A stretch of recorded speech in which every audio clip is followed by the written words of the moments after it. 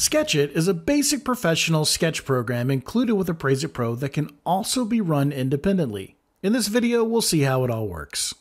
When you start Sketch-It by going to the Tools tab in Appraise-It Pro, you'll be presented with a blank sketching area. Up top is the toolbar. Mousing over icons will give you a tooltip explaining what they do.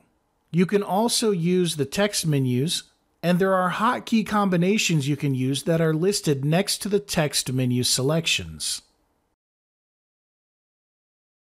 When you're ready to begin sketching, click the Page Plus icon on the lower toolbar to create a new sketching area.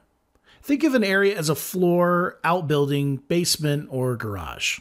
Select the category for the area, in this case, living area, as we want to add to the gross living area. Next, for the area name, we're going to select first floor. Finally, we'll set post 2 as 1. Usually this will correspond with the floor that you're drawing. There's also B for basement and G for garage. This will set which line this area will post to in the square footage calculation addendum of the report. Next, select if this area will add to the total square footage or subtract. Choose the font for the labels and select a fill-in pattern for the area. Under the Dimensions section, there are selections that determine if and when measurement labels will be added to the sketch for both exterior and interior walls. And finally, under Options, there are checkboxes for Print Calculation Detail and Included in Category Summary to show or not show measurement information on the sketch in the report. For this sketch, we're going to draw the outside walls of the first story of a two-story house. Since everything here is already set up to do this, we'll just need to click Create. Notice the cursor has changed to a crosshair. While you can sketch with the mouse, it's much easier and more accurate to sketch with the keyboard. So we'll place the crosshair in the upper left corner of the page and begin sketching from the back left corner of the house. Press Enter to drop the pen. On the keyboard, we'll type out 50 and then hit the right arrow button to draw a 50-foot back wall to our house. Then hit Enter to lock in the line. We'll continue along the right side of the house. Now to the front. And here we have a bay window.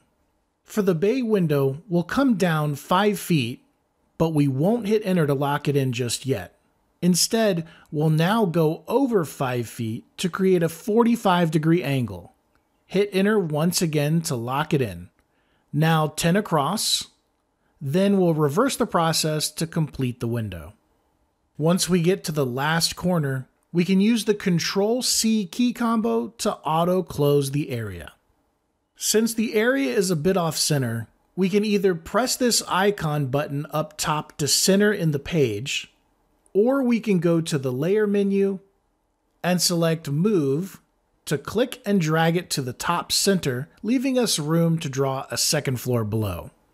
To draw our second floor, we'll click on the Page Plus icon up top again to bring up the Add Area dialog. This time, under Area Name, we're going to select Second Floor. Note how this automatically changes the Post 2 number to 2.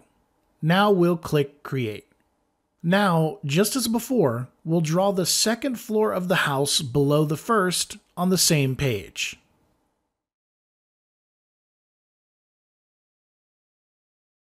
Sketch-It allows you to draw precise arcs with just a few keystrokes. We can draw an arc using one of two methods: by entering the chord length, arc height, and the direction, or by entering the arc angle and the direction. Of these two methods, we're going to cover the entering of the chord length and arc height since it's the easiest to measure in the field. To draw our arc, we'll need to know two key measurements. The chord is the straight line between the beginning of the arc and the end. And the arc height is the straight line between the center point of the chord and the peak of the arc. So to draw our curve, we'll first enter the length of the chord, and then the arrow key for the direction in which to draw. Next, we'll press Ctrl B. The Create Arc dialog box will appear. We'll ignore any angle data that may appear in the angle field, but we won't delete the value. Sketch-It will calculate a new angle once we enter the chord length and the arc height. Note that the chord length is the same as what we drew in the beginning. Now we'll enter the arc height and then click OK.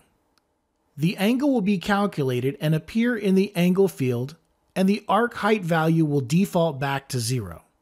Now we'll just click OK again, and Sketch-It will draw the arc. Hit Enter to lock it in. Since interior walls don't really add to or reduce the square footage of a structure, you don't need to create a new area for them. Instead, they are just associated with the area that you have selected up top. We'll use the pull down to select the first floor. To draw the first floor interior walls, we go to the Create menu and select Lines. We can also use this icon on the toolbar. We now have a drawing crosshair. Just as when drawing exterior walls, there are a few ways you can draw interior walls. You can free draw them by clicking the mouse to drop the pen and move it around, clicking each time you get to a corner, or you can use the arrow keys. The best method, however, is probably once again using the keyboard to type in the measurements you took when inspecting the house. Move your mouse crosshair near a corner of the house and then press J on your keyboard. This will jump the cursor to the exact corner.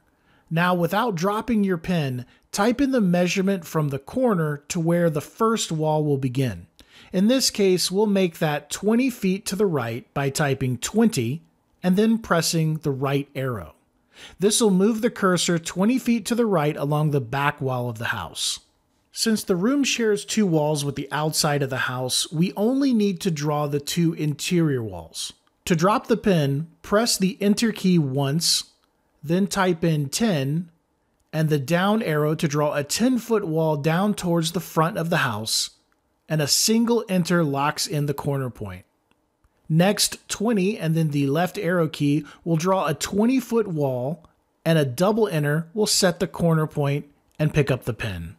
We'll need a door to enter the room, so to add one, go to the Create menu and then select Icons. In the resulting pop-up window, go down the list and select Door. By default, the door will be 2.5 feet wide. Let's change it to 3 feet, then click OK. Now we can move the icon over the interior wall, then click to drop it. We can then select additional icons or just click cancel if we're done. Now we're ready to transfer the sketch. Before we do, let's take a moment to make sure everything is aligned by going to the area menu and selecting Move. Move each area so it's centered with the other. Don't worry about centering both on the page, we'll do that in a second. Once everything looks good, click the Center Sketch button on the toolbar to align the entire sketch into the center of the page. When we're ready to transfer the sketch to Appraise-It Pro, all we need to do is go to the File menu and select Save Sketch. We don't want to change the default file name because if we do, it will break the link between this sketch and this report if we try to edit the sketch in the future. So just click Save again. Now just close Sketch-It. We can view the sketch in Appraise-It Pro by clicking on the Sketch page in the report panel. Information is also transferred into the square footage addendum and into the relevant spots in the main report. If you need to make a change to the sketch at any time in the future, open the report in Appraise-It Pro and then open Sketch-It from the Tools tab. You can then make any changes needed and save the sketch again to transfer the updates to the report. And that's it. If you need help or have any questions, email us at tech@sfrep.com or give our tech support a call 7 days a week at 800-644-4051. Thanks for watching, and as always, thanks for being an SFREP customer.